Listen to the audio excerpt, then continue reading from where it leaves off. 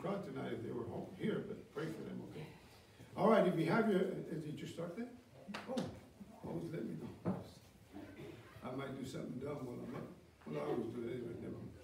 All right, let's go to, remember, where I want to go tonight, just to get started here. I want you to go to 1 John chapter 2. 1 John chapter 2, and let me remind you what we've been dealing with. We started dealing with the thought, who is a liar? Who is a liar? We started last week, I'm going to finish it tonight. And we talked about how Jesus said in John chapter 8:44, he says to the Jews that would not believe in him, he said, you are of your father the devil.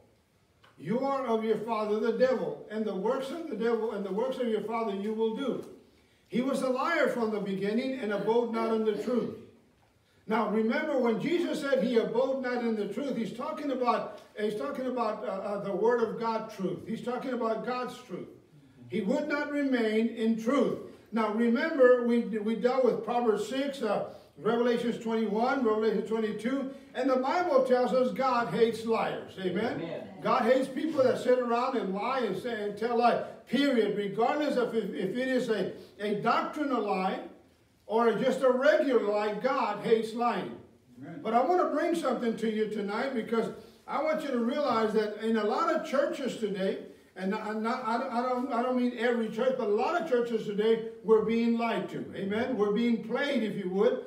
And especially when they tell you that if you serve the Lord and if you give me a lot of money, God's going to make you rich. That's not true. Amen? Amen? And so they're playing you to take your money. As a matter of fact, the other day I listened to a guy who's pretty heretic in the way he teaches, but he said, if you don't start tithing, God's going to kill you. Well, that's not true. Amen. Amen. Now, during the COVID, a lot of people were suffering financially because they weren't working. So some of them, they didn't have jobs anymore. And Kenneth Copeland came out. You can see the video on YouTube. He says, whatever you do, I know you don't have no income. Whatever you do, don't quit tithing. So God will bless you. Don't quit tithing. Well, the truth is, sometimes you can't. That's right. I mean, when things happen like that, that's an emergency. And you ought to consider the poor. Amen? You ought to consider they don't have it. They can't do that. I know, and so we have to realize that we're getting all the. For example, there's a guy. He's a chubby, ugly guy. That man, I'm telling you, just an ugly guy. And he comes over here and he has earrings all over his face. That's why I said he's just ugly in that sense. He has all kinds of stuff all over him. He wears biker boots when he's preaching. Levi's biker boots and those tank tops or whatever you call them. So he gets up and he says that he's preaching one day, he's praying one day about a lady in his church that just wouldn't get her act together. So he said, as I'm praying, God said to me, the next time that you see her, go up to her and kick her in the face. So he did. I can't remember the result, but I think he said she got saved or something like that. But anyways, he kicked her in the face. I said, how come God hasn't told me? No, I'm kidding. But he said, kick her in the face, and he did. He just kicks the lady in the face. There's some of you, never mind. Anyways, I'm just kidding. But then he would stand like this. Let me show you what he'd do. He's down there, and he's got all these tattoos showing, and he's got all... like I said, looked like a biker punk rocker at the same time. I don't know what he is. But he stands up there and he would go like this. First he started throwing something like, let's say I want Sister Petra filled with the Spirit.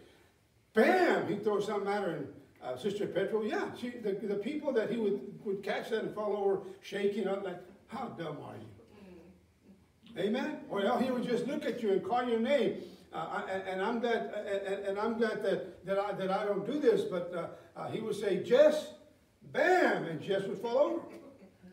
Really, that's what they do, stuff like that. It can be kind of fun, I think, to watch people doing that. It'd be funny anyway. It'd be funny. It ain't of God. It ain't of God at all, but it would be funny.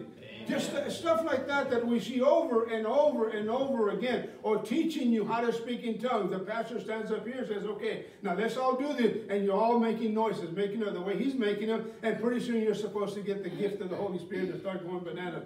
That's we're being lied to people. Amen? Rock concerts in the church.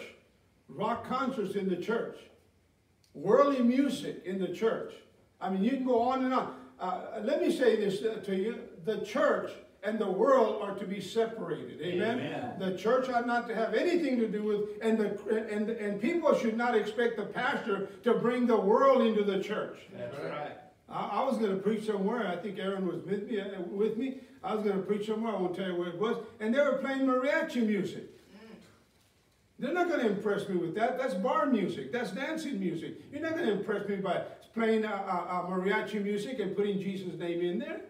Any more than you're going to impress me by playing rock music and putting Jesus in there. Any more than you're going to impress by playing country and western and putting Jesus in there. It doesn't impress me at all. Why? Because the world is coming into the church and we're not watching it. We ought to watch that, amen? Because it is coming into the church. Now, last week I said God hates lying. So I believe those preachers are just plain liars. Amen.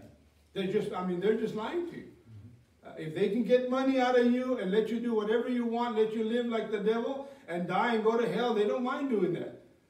As long as they got money off of you and made money. Well, the church is not about how much money can the pastor make. Amen? It's about serving the Lord. That's what it's about, serving God. Now let's start here if you would. First of all, we said as we started here, we said a person that says, I know Jesus, yet walks in darkness is a liar. Now we saw the scriptures. I'm not going to go through them. You can go to last week's video and see it. He is a liar. We said a person that covers sin is a liar. All right, that's what the Bible teaches. And then we said a person that says that he loves the Lord yet hates his brother in Christ is a liar. Amen. The Bible says if your man says that he loves God and hates his brother, he is a liar. And there is no truth in him. Amen. So understand now, does this go on quite a bit? And we're going to start right here. Does this go on quite a bit? Yes. Now I gave you the scriptures last week. You're going to have to go back to them. All right. But understand this, people. We are to love one another. Amen. Amen. The Bible teaches you are to love other Christians. I am to respect you as a Christian. Amen.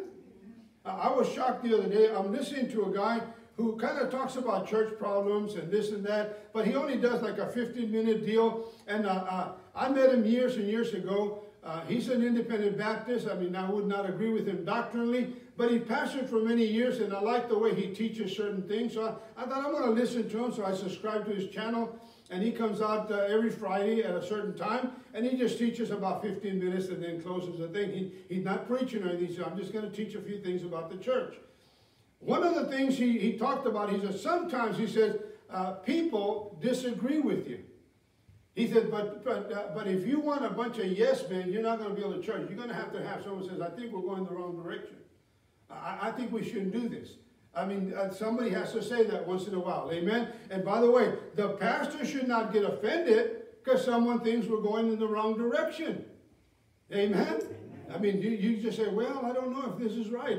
And of course, the preacher ought to at least pray about it. And by the way, when you come, let's say you come into my office and you sit down and say, preacher, could I talk to you about this situation? Yeah, come on in. You sit down and you say, well, I just don't think that this is right, or I don't think we ought to be doing this. My job is to listen to you.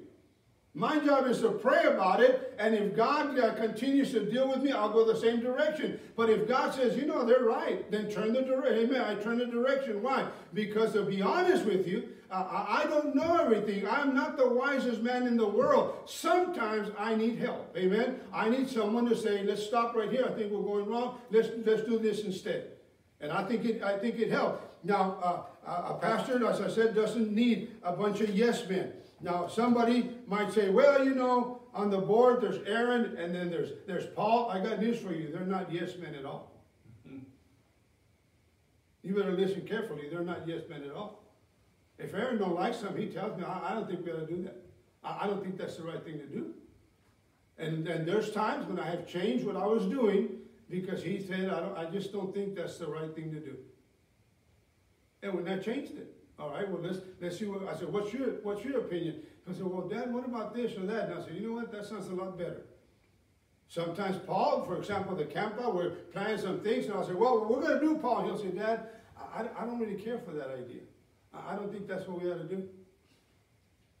And so I changed my mind on it. Okay, well, what do you think we ought to do? And they'll tell me. Now, sometimes if I think I'm going right, I'll say, no, we're going to do it this way because I think that's the best way to do it. And usually I'm right, by the way, just in case you want to know. No, I'm kidding. But what I'm saying to you is simply this. Understand, what I'm saying to you is simply this. There's nothing wrong with you or me disagreeing on something. I don't need to mistreat you for that. Right. Are you listening? I'm talking about the pastor. The pastor does not need to mistreat you for that. I'm going to give you a little story. It's going to shock some of you, but the guy that told me swears that it's true. He told me one time, he said, I've been backslid for about 8 months. Haven't gone to church, been out drinking and at the dances. My wife gets home and says, the pastor wants to talk to you. So I thought, well, he probably wants to talk to me about my soul. So he said, I agreed to go on a Sunday after service. I went to see what's going on. I sat down in his office, me and my wife, he sat down in his office, him and his wife were there. The pastor said to me, here's what the pastor said to me, you haven't been tithing. I'm backslid. You haven't been tithing. He said, you know what? I thought you were going to talk to me about my soul, and here you are talking to me about money. You know what the pastor did? He got so mad at him, he threw a pin at him, almost hit him in the eye. Wow. Now, if you don't think that happens, I got news for you. You have never been scolded by this pastor. But there are pastors that will scold you. And they'll let you know if you like it, don't like it, there's the door. They'll scold you. Amen? I mean, that's just the way they are. Now, let's continue. We're to love one another. I'm to respect you. You know why? Because you are the anointed of the Lord. Did you know that? God has anointed you. Now, let me, how do I bring this up? How do I say this? Sometimes the church does things that I don't like, but I'm going to respect you for it. Amen? Did you see, there's one where a lady's playing with her phone, the preacher's preaching. He gets off the stage, goes over there, grabs her phone, throws it on the ground, says, I told you to quit messing with that thing, and then keeps preaching. Sometimes a preacher needs to do that, honestly. Amen. Sometimes he needs to do that. It's embarrassing to me. It grieves my heart, really, when people do that. I remember a lady stand up and took her phone, went out the back door. Hello, talking on the phone. It got me so mad, I almost stopped the message and went out there and took her phone away. It's ridiculous. People, you're in the house of God. Amen. This ain't for you to be in your stinking phone. This is the house of God. This ain't for you to be playing with your phone. Amen. You're going to send your loved one or somebody here to hell because they see you playing on the phone? That's ridiculous. Right. Now, I don't mean before the service. I mean once we start preaching, you need to turn that thing off. Amen? Right. Now, let me finish up here. So, first of all, remember, if you hate your brother, the Bible says that if you hate your brother without a cause, then the Bible says that you're in danger of hellfire. Let me give you another one real quickly, and then I got about 2 points, and I'm going to have to close tonight. But let me say to you, there's another one I want to give you here real quickly. A person that denies that Jesus is Christ is a liar. Amen. Now notice what the Bible says here. Now let's go to the scripture here. In chapter 2 and verse 21. Chapter 2 and verse 21, here's what the Bible says. The Bible says, I have written unto you because you know the truth and because... excuse me, I have written unto you because you know not the truth, but because you know it. I'm not writing because you don't know. I'm writing because you do know. He says, and no lie is of the truth. Who is a liar but he that denieth that Jesus is Christ? He is Antichrist, and that denieth the Father and the Son. Whosoever denieth the Son, the same has the Father. But he that acknowledges the Son has the Father also. Now I want you to give you a simple thought here. Notice that he says, if a man denies that Christ is the Savior or the Messiah, or Jesus is the Christ, that means Messiah, the Savior. He said he is a liar. So understand when you deal with someone and someone comes to you and they say, well, I just don't believe that Jesus is the only way to heaven. They're saying to you, he's not the Messiah. He is the Messiah. Amen? Amen. And everybody that knows the Lord is going to believe that Jesus is the Messiah. Now let's look at chapter 4. So right here where we're at. When we deny Christ, the Bible says we're liars. And chapter 4, verse 1. Beloved, believe not every spirit, but try the spirit. Rather, they are of God, because many false prophets have gone into the world. Now, notice what he said. Many false prophets have gone into the world. Hereby know ye the Spirit of God. Every spirit that confesses that Jesus Christ is come in the flesh is of God. Every spirit that confesses not that Jesus Christ is come in the flesh is not of God, and is the spirit of the Antichrist. Wherefore you have heard that it should come, and even now already is in the world. Any spirit, or that is any person whose spirit is willing to deny Christ as Jesus as the Christ, he is an antichrist. Amen. He is against Christ, and so the Bible says that he is a liar. Keep in mind that Jesus is our Messiah. Jesus is the Savior of the world. Amen. Jesus is also the liberator, the deliverer, which is what the Messiah means. The anointed one, he is a redeemer. He is the only way to heaven. Look at chapter 5, verse 1. Right here where we're at. Chapter 5, verse 1. Whosoever believeth that Jesus is the Christ is born of God. And everyone that loveth him that begat, loveth him that is begotten. Now watch what it says here.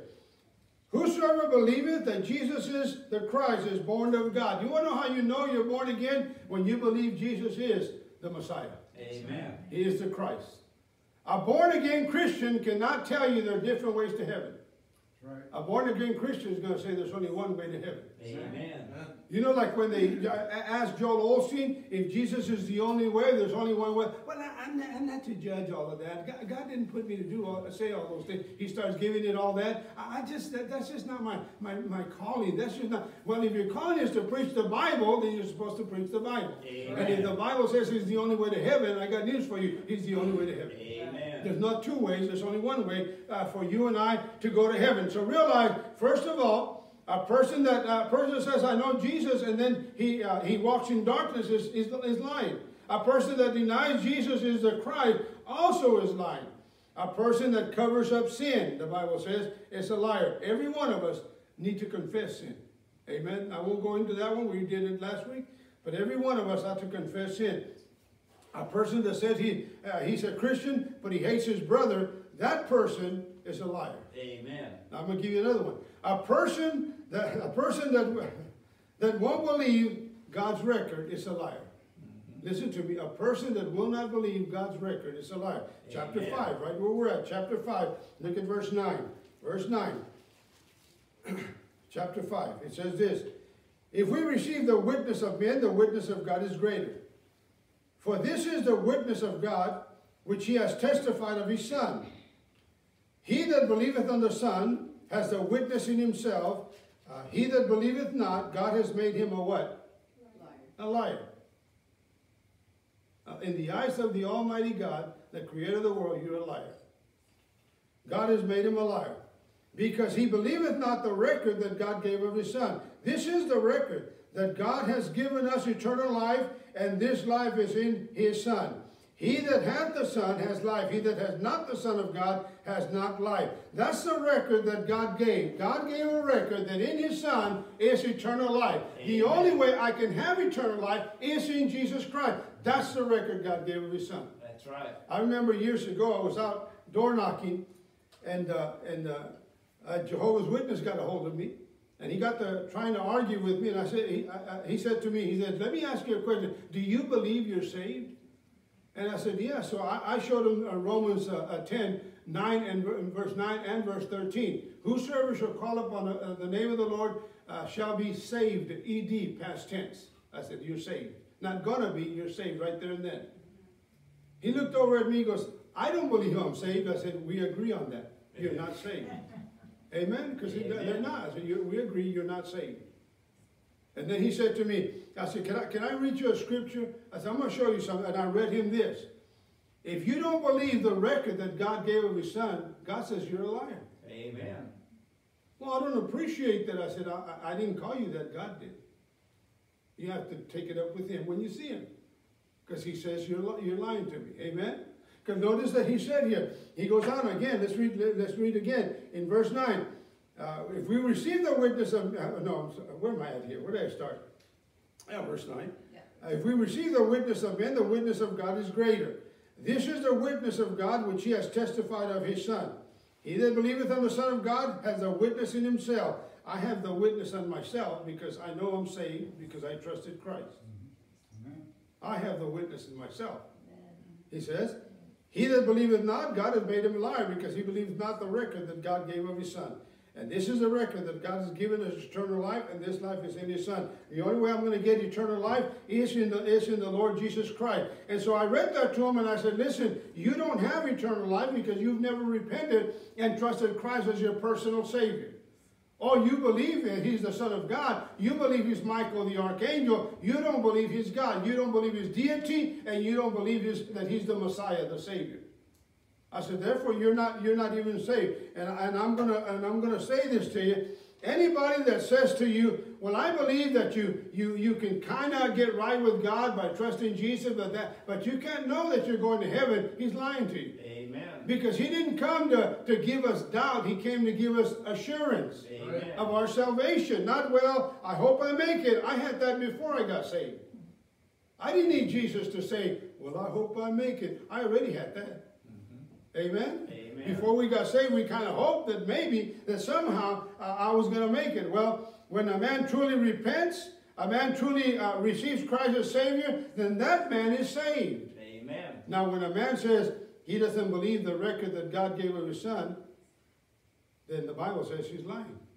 Let me give you my last thought here before I end up closing. I'll close early tonight. But I want to share this with you, and most of you probably heard me say this, but I want to share this with you. When somebody, let's assume that maybe you're out in the street somewhere, you're picking up your kids in high school. I used to pick up my kids all the time here in Elisa High School and North Salinas. But let's say I'm in Elisa High School, and when I get there, there's an accident. I get out of the car, I'm nosy like everybody else. I get out of the car, I want to get closer to go see what's going on. So I go over there, and there's a guy standing there, and I said, man, that's a mean accident. He said, man, I was right here when it happened. I said, man, what happened? Well, this car did this, and that car did that, and they hit each other, and man, they almost hit that kid over there. And he tells you this whole story. I'm going to believe him because he's saying, I saw the whole thing happen. Amen?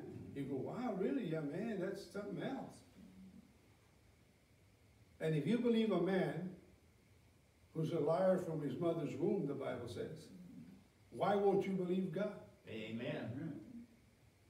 Amen? Amen. How many times a young man says to you, I don't believe in God, and next thing you know, they're getting saved somewhere. They were lying to you. Because man's liars. Amen? Men liars. How many times have you seen some of these, right now, some of these stars are starting to become one of these things where they think salvation or Jesus is a great thing. I just saw, who was it? I can't remember the star. Praying with some priest somewhere because he's looking for God and so on. You don't have to look for God. Amen. All you got to do is receive the Lord. That's all. You'll find him real quickly. But anyways, he goes on. He was talking about all that. How many times you heard, why do men tell you that? And yet all of a sudden they say, I don't believe in God. I'm an atheist. And then they're dying and they're calling out for God. Why are they doing that? Because man lies. You know why I don't believe in God? So I can keep living in sin. That's the only reason. Amen. Amen. What was that? The illustration that Bobby Jackson told one day, the evangelist, Free Will Baptist evangelist. He said, I went to go see a man who told me he was an atheist. He said, oh, really? He said, yes, I'm an atheist. I don't believe in God. I used to be a Methodist preacher, but now I'm an atheist. He said, after I talked to him for a few minutes, he said, by the way, he said, I started off as being a Gnostic. He said, you do know what the Greek word for Gnostic means? He goes, what's that? He said, professing to be ignorant. That's what it means, and that's what it means. He said, he looked at me, he said, you know what? I don't have time to talk to you. He said, about that time, a 13, 14 year, now this is a 50-something-year-old man. A 13 or 14-year-old young girl came out, and they were living together as husband and wife. I said to him, this is what Bobby Jackson said, I said to him, you better hope there's no God. Amen. Because you left your wife for a 13, 14-year-old girl, you better hope there's no God. Because if there is, buddy, you've had it. That's right. You know why he was denying God? Because he's living with a young girl. That's why he denied God. He's living with a little girl, and he knew he wasn't supposed to. Amen? He knew he couldn't leave his wife for another one, and he did. And now he's living in sin. People, listen to me. The truth is, we can't deny Jesus is the Messiah. Amen. He's the only way to heaven, and we got to trust him that way. Let's pray. Father, Lord, we thank you, Lord, for this day. We ask, Heavenly Father, Lord, that you'll just be with us, Lord, and watch over us.